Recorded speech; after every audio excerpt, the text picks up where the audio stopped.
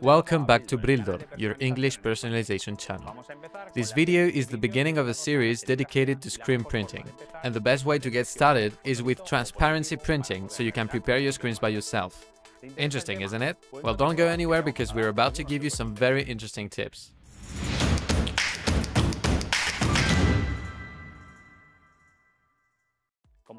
As you know, at Brildor, we're currently betting on this traditional technique due to its great versatility, its price, and that artistic part that we love.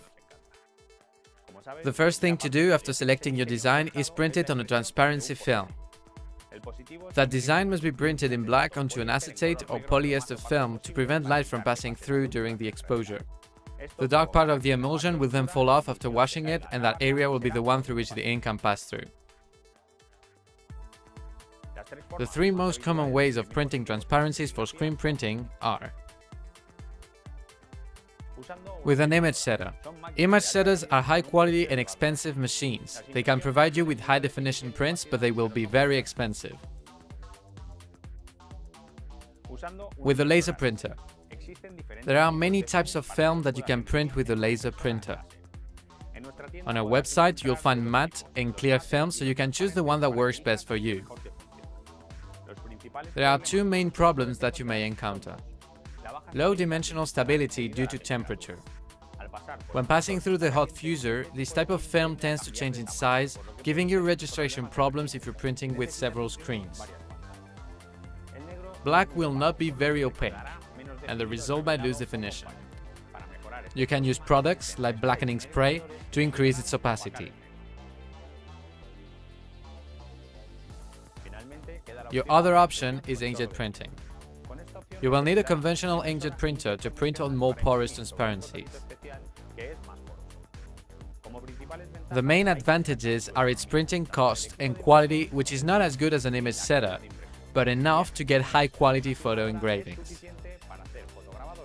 To print the transparencies, it's essential to get good opacity, which is the reason why we recommend using high quality inks. Do not try using low-quality compatible inks because your prints won't be of good quality. We recommend using EcoTank Epson printers because they can print directly on the film, and some, like the ET1400, are compatible with screen printing software such as PrintFab. To get the most out of printing transparencies and have full control, we recommend using PrintFab, a print driver with RIP functionalities that can also be used for color management in dye sublimation printing. This time, we'll need the Pro XL version that includes screen printing features, which we're now going to explain in depth. We've used an ET1400 with all the ink tanks filled with black ink to gain opacity. Let's take a look at the setup and printing process to see the potential of PrintFab software with an EcoTank printer. With PrintFab Toolbox open, click Add and add your printer, which must be switched on and connected to your PC or Mac.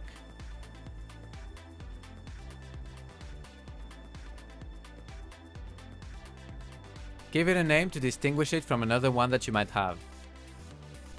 Now, open your favorite design software with a prepared image. We will use Photoshop.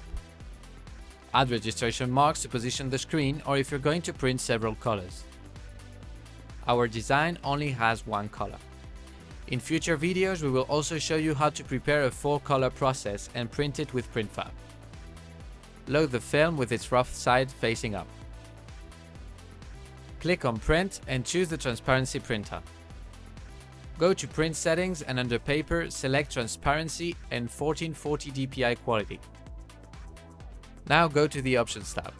You'll be able to select Single Black to use a printer loaded with CMYK inks, Multi-Black for a printer fully loaded with black inks, or the same options but pre-halftone. You'll also be able to change ink saturation. We will set it to 220. Then you have options to change the lines per inch, the angle, and the shape of the screen. You can also enable and disable ink cartridges and change the drop size. Click OK and print. You will see a preview of the final result. If everything looks good, press print and exit. The printer will print your design, and as you can see, the intensity of the black ink is great. If we hold it up to the light, we can see that it has a great opacity. In this video, we've brought you closer to one of the first steps in screen printing, printing transparencies. We want to remind you that you can access a 30-day trial version of PrintFab PRO XL that you'll find on the product sheet, available in the description below. We hope we've helped you learn a bit more about screen printing. Don't hesitate to write down a comment below and click on the like button. If you don't want to miss out on any video, remember to subscribe to our channel and follow us on social media to find out about all our offers and news. See you soon!